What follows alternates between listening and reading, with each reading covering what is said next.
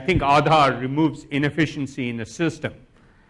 I, for one, am completely convinced that Aadhar should be the basis on which people should not need to carry cash anymore.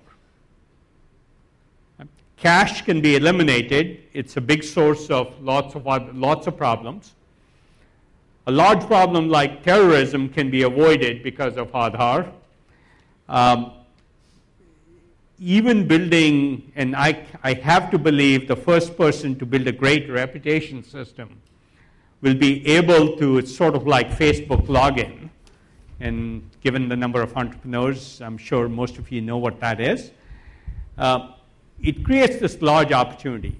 Payments is an obvious opportunity, but frankly, I think it's an opportunity. The way you get on an airline should be with your Aadhar number.